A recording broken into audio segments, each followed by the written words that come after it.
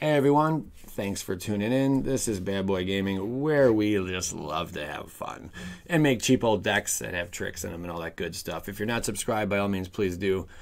Let's get into what we're all here for. Now, today is probably the biggest day for rare and mythic spoilers in a single day so far with Guilds of Ravnica. We have quite a few to go over, so make sure you're buckled into your seatbelts there, all right? Because we're in for a real ride.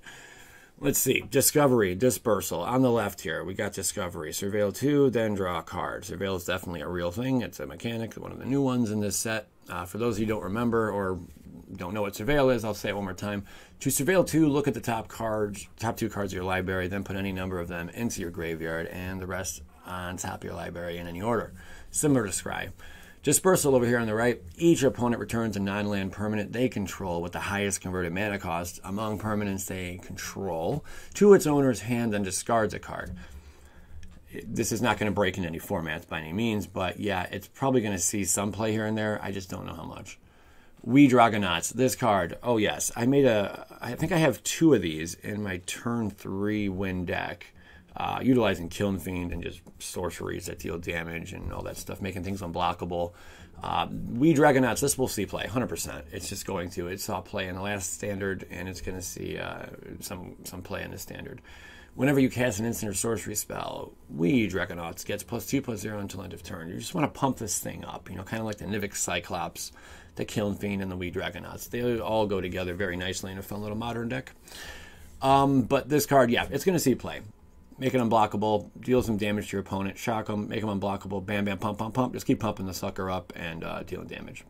Hatchery Spider, I believe this is a reprint. It's a good old 7-drop, pretty big. I like that it has a reach at least.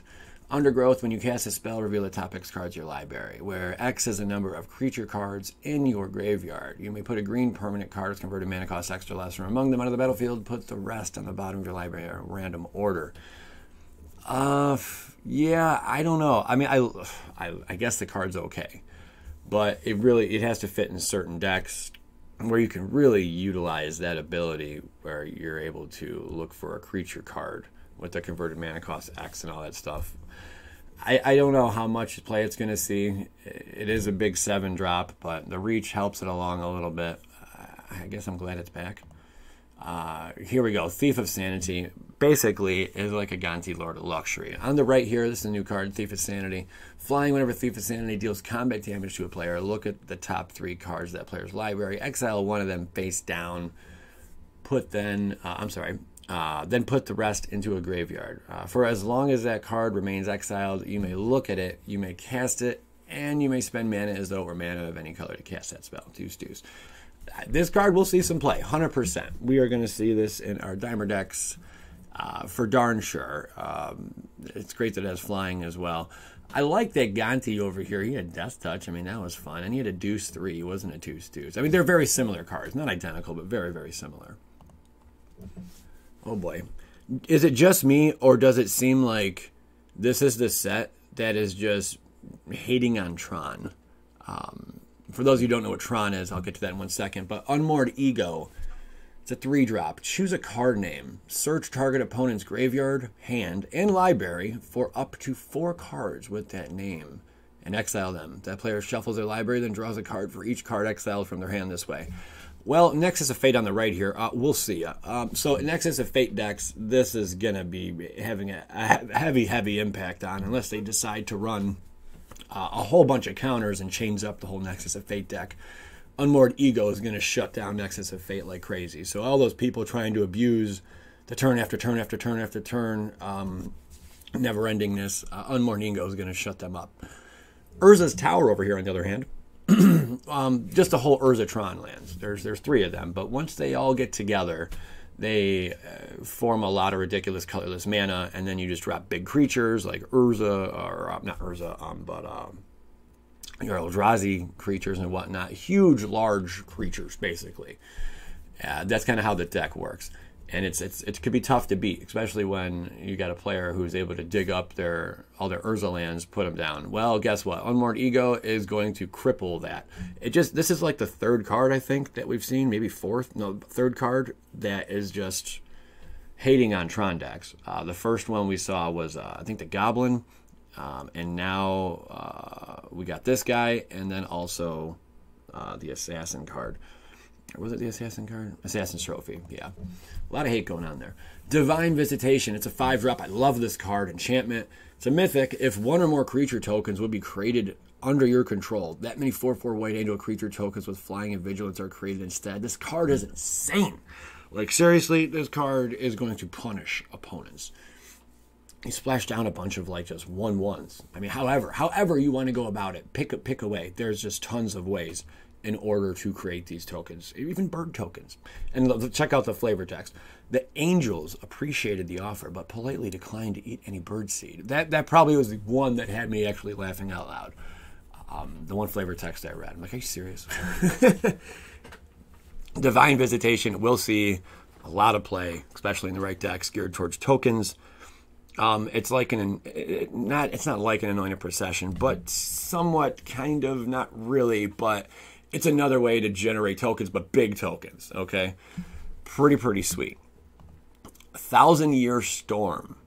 6-drop. This is going to be like Storm decks and whatnot. Whenever you cast an instant or sorcery spell, copy it for each other instant and sorcery spell you've cast before at this turn. You may choose new targets for the copies. Now, I don't think that's going to go for your Storm count, because I don't think it can be copies that applies to your Storm count. But regardless of that, this deck is going to see some play. It is a mythic. Again, I don't know how much play it's going to see. It is a 6-drop, so that might be a bit steep to cast for some of these decks, the red-blue. I don't know. It's going to see play. I'll just stop right there. World Soul Colossus. It's an elemental. I think it's World Soul Colossus, not 100%. World Soul Colossus enters the battlefield with X +1/+1 counters on it, and it has Convoke. Convoke, again, if you just tap any creatures, let's say you tap 2 of them, it'll help pay for 2 colorless or a mana in the casting cost there of the chosen color. Corresponding color, sorry.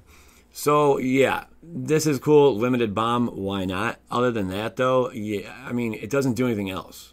It doesn't have trample. It doesn't have haste. I mean, it just got Convoke. It's essentially a big dummy, so it's going to see only limited play. Sprouting Renewal, 3-drop Convoke. Choose one. Create a 2/2 green and white Elf Knight creature token with Vigilance. Or destroy target artifact or enchantment. I like the versatility here. And you can Convoke this thing, so, I mean, essentially you don't have to pay much for it to cast it. I'm sorry, guys. My voice is being weird. But Sprouting Renewal, yeah, it's going to see some play for darn sure. It stinks it's a little sorcery speed, but what are you going to do? Chance at Glory. This card is ridiculous. This is the card featured. Yeah, Chance at Glory. It's a 3-drop. It's a mythic. It's also an instant. Creatures you control gain indestructible. Take an extra turn after this one. At the beginning of that turn's end step, you lose the game.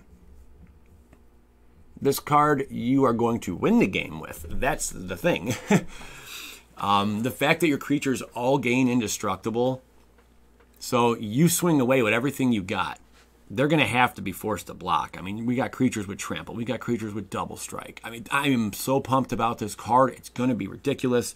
They're all going to survive into the next turn. We take that next turn, we just do it again. I mean, especially with that new card where we just pump it up with auras and stuff.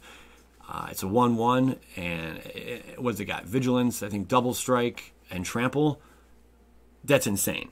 All right, you pump that thing up, and then you drop a card like this. Oh my gosh! Like this is going to be a really fun, exciting standard.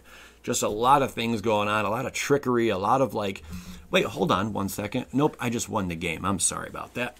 Like, I think a lot of tricks like that are going to happen in this new standard. So it's probably one of the most, I don't know how anticipated it was, but it's definitely being highly loved right now. I'm excited. Beacon Bolt, 3-drop. Beacon Bolt deals damage to target creature equal to the number of instant and sorcery cards you own in exile and in your graveyard. If that said damage to target creature, if it said to any target, that'd be cool. But I don't know. Beacon Bolt, I think it's kind of weak. I like the jumpstart ability, but it's just targeting a creature. I mean, it's more removal, I guess. I just don't think it's that great of a card. But it's not bad. I don't see some play, of course, but it's just not that great. Join Shields. It's a 5-drop. Untap all creatures you control. They gain indestructible and hexproof until end of turn. Oh, man. A lot of indestructible stuff going on here. I like that there's hexproof in this as well. This is an instant, which is even cooler. If it was a sorcery, I would not like this card. 5 is a bit steep for this card because there were cards that you drop 2 and everything gains hexproof. But this thing also ends indestructible. I think it'll see play. It's going to be one of those 1 or 2 ofs, and it's going to trick the field. And yeah, this is going to change games for sure. Siege Worm, it's a 7-drop Convoke. With Trample, 5/5. Yeah, limited bomb for sure. And it might even make its way into some decks in normal standard. I don't know. Call me crazy. I think it will. It has potential to do so. Crackling Drake. This one actually came out a few days back. I forgot to include it, though. It's a 4-drop, again with that double blue, double red. Crackling Drake's power is equal to the total number of instant and sorcery cards you own in exile and in your graveyard. When Crackling Drake enters the battlefield, draw a card. Very similar to another card out there. Why I can't think of it off the top of my head right now, I'm very sorry. Should have put it up on the screen for you guys here. But being that it's 2 blue and 2 red, that's very specific. I don't know how much play it's going to see. I really don't. I don't know, guys. Maybe with Shocklands being back and all that, this might help, or the new lands being back. I don't know. I just think it's a lot to cast. It's a lot to ask.